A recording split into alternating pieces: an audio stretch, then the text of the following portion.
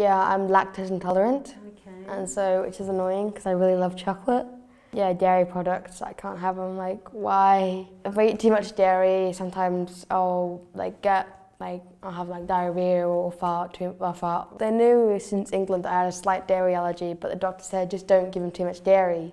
And then I came over here and I went to the doctors and they did some tests and they said you've got lactose intolerance. Yeah, like so that. I've got special pills, lactase pills, which let me eat a certain amount of dairy. If I'm going to like a party or I'm going to eat some ice cream with some cake when I'm out, I'll put some with my drink.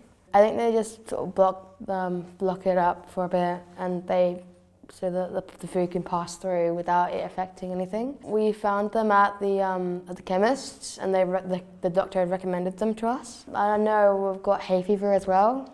Yeah, it's a bit annoying. Yeah, I came over here and we live right behind a cornfield sort of area. After the first summer over here, my eyes literally became golf balls. They were like out here. They were all puffy. They were really puffy and I was just dribbling and just... I take antihistamines and recently, I think the second year over here, we went to a specialist.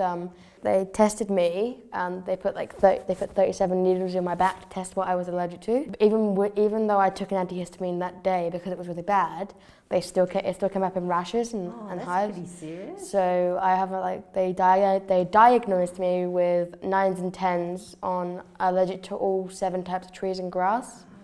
But I'm completely not allergic to dust mites, which is strange. So I was the perfect sort of candidate for new pills. I can't remember what they're called, but where after every 6 months they'll start. So you take one a day under your tongue for 15 minutes, and then after that's done, each day you just take 1 pill in the morning. It builds up your immune system. The thing is, they had lactose in them, so I ended up stopping it, and I'm gonna have to restart it. Don't really like bullying because I've had personal experience with it. Like I've been bullied. Was it here in Australia? Was it in England? England and some in Australia. Yeah, at school just made me feel like an outcast, really. When I was in primary school, I had a sort of close-knit group of friends, and they all sort of split off and went to different places during primary school. So then eventually I was just left, and yeah, they took advantage of that. I solved it by not going to school for like 6 months, really. But it was my final year before coming over here, so it didn't really matter. In England, you start a year earlier, so I think you guys start when you're 5 or 6, and we start when we're 4 in England. So I would have been in year 5. They just didn't like me having attention because I was the new kid. I'm the new kid.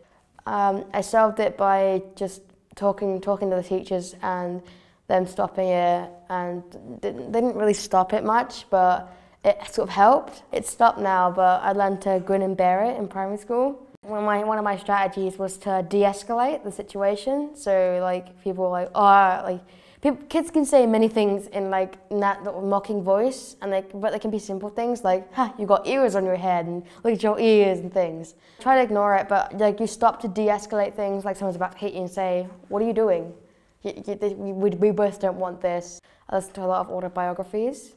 I think it was Kevin Hart's autobiography, the comedian, where when he was younger, he was resilient. He had to de-escalate situations. My name is Connie and I am 9. I have my mum and my brother Zach and my dad. I was born in England.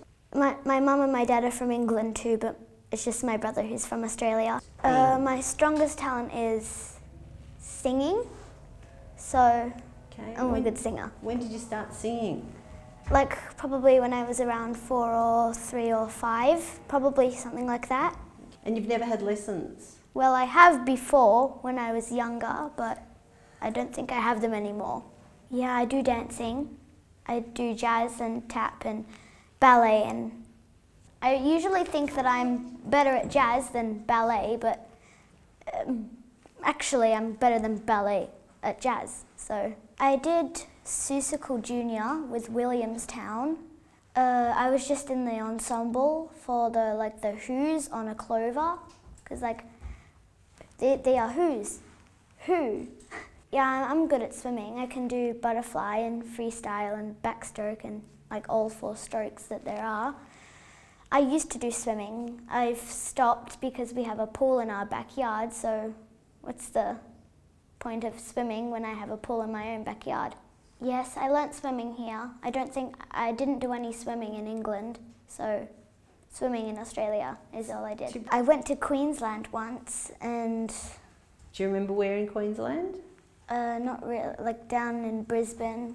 And we went to Alice Springs, Northern Territory. Well, I can remember a little bit of it, but it was probably the best spot that I went to. I really liked watching the Ayers Rock change colours in the yeah, I haven't times seen of that. the day. When it's like dawn, it's like an orangey colour or something like that, and when it's like the sun's going down, it goes like purpley, something like that. Getting embarrassed, what makes you embarrassed? Like because like at school, we like the boys in my class are like really immature and silly, and when like if one of the if someone got a question wrong on the tests that we do, like Miss Brown would go, "You've got something wrong," and then the person who got the thing wrong, she would go. That they would go, "No, I didn't. I thought I got that one right." And then she said no, and then all the boys like, "Oh," like just making a big fuss about it. So no. yeah, they just try to make you want to go see the teacher, or like make you go, like make you fuss about it. So getting embarrassed of any sort just makes me feel embarrassed. In Seussical, a lot of we were like fishers, and on the very last day, we were like running down into the circle, and my skirt like flew off, and I just ignored it. And then when we were going off stage, I ran to get my skirt and ran off stage. I got really embarrassed.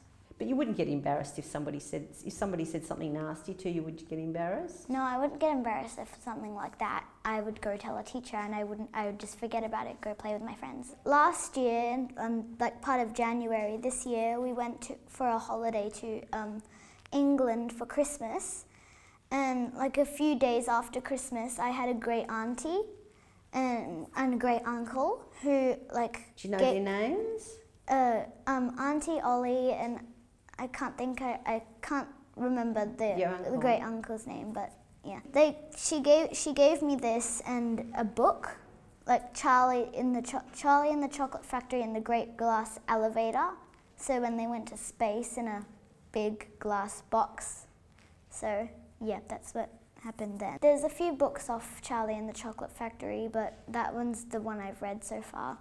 Oh, notice me, Horton, feather by feather, this is your name.